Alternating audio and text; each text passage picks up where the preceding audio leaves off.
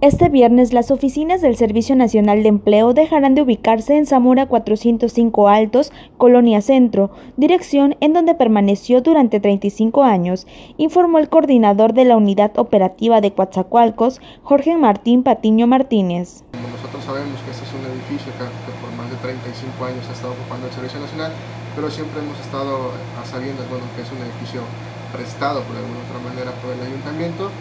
Pues en esos momentos, esta nueva administración decide cortar con ese vínculo para darle prioridades a otras cosas que también son importantes, ¿no? Indicó que a partir de los próximos días, las instalaciones se encontrarán en Quevedo, esquina Independencia, Colonia María de la Piedad, como referencia el edificio de la Junta Especial 38 de la Federal de Conciliación y Arbitraje.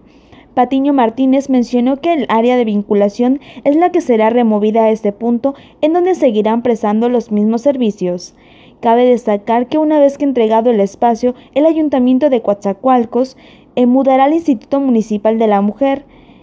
Además, señaló que a partir de enero, el Servicio Nacional de Empleo dejará de prestar sus servicios en Coatzacoalcos ante el proceso de entrega-recepción. Sí, ya más o menos me estuvieron platicando, creo que tienen una pequeña sobrepoblación en el Palacio Municipal, entonces lo que quieren es liberar un poco de espacio ahí, darle un poco más de espacio a algunas dependencias, principalmente creo que es el Instituto Municipal de la Mujer.